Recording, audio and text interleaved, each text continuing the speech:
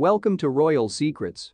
During the couple's royal trip, Meghan Markle confesses that her kid nearly survived a fire. But before we continue, please don't forget to subscribe and hit the notification bell for updates. Serena Williams, the greatest tennis player ever, was the first guest on Meghan Markle's long-awaited podcast, which she started on Tuesday as the bride of Britain's Prince Harry. The 12-part series, titled Archetypes, a play on the names of the couple's oldest child, Archie, according to the Duchess of Sussex, would focus on the female experience. Women have been put into boxes for decades. We're going to live inside them and bust them apart, Markle declared. In the show, Meghan also discussed a time when she and her son, Archie, were on a tour of South Africa when a fire broke out in her son's bed, forcing the couple to leave their infant in order to continue their official obligations. At the time, Archie was meant to be taking a nap in the room, but his nanny had taken him out to buy some food. Everyone felt frightened by the situation, according to Meghan. Williams and Markle talk about the idea of being ambitious and how it differs for men and women. They emphasize their friendship and their shared Los Angeles heritage. The host refers to Harry, who makes a brief appearance early in the show, saying, "I don't ever remember personally feeling the bad connotation behind the word ambitious until I started dating my now husband. And evidently, for women in particular, ambition is a bad, awful thing." Williams, 40, recently made it known that she intends to hang up her tennis racket after this month's US Open, bringing an end to a dazzling career that saw her capture 23 Grand Slam titles. In 2020, Harry and his wife abruptly ended their lives as British royals. They relocated to California, where they now reside with their 2 kids in a neighborhood frequented by celebrities. The pair revealed to Oprah Winfrey last year that their time working at the firm had been terrible and that they had encountered bigotry, including speculation about their unborn child's skin tone from an anonymous royal. Markle is biracial.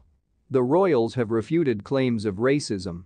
Many words have been written about how Harry and brother William, who may one day succeed to the British monarchy, have grown distant from one another. Fans of the Sussexes claimed that prior unfavorable tales about the couple had been published to deflect attention from the obscene charges when the internet was ablaze with conjecture about Prince William's private preferences in July. The couple has inked hefty contracts for television, publishing, motivational speaking, and Markle's podcast series, which is available on Spotify. Later this year, Harry is scheduled to release his autobiography, and Buckingham Palace is preparing for more unrest. Prince Harry discusses his unattainable but heartbreaking dream for Archie and Lilibet. Prince Harry revealed a terrible wish he had for his kids Archie Harrison and Lilibet Lily Diana.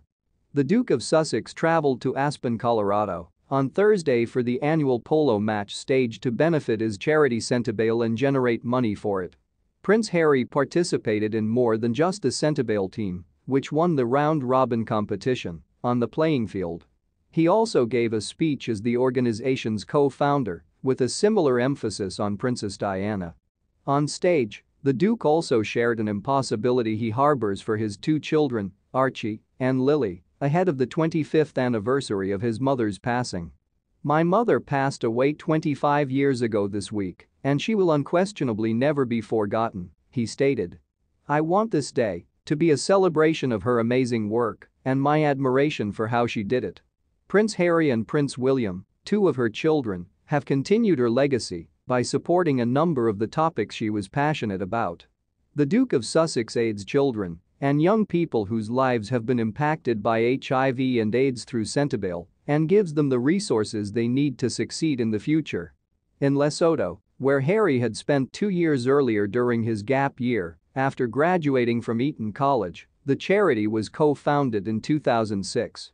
The charity was able to expand to Botswana after 10 years of fruitful activities. Please don't forget to subscribe and hit the notification bell for updates.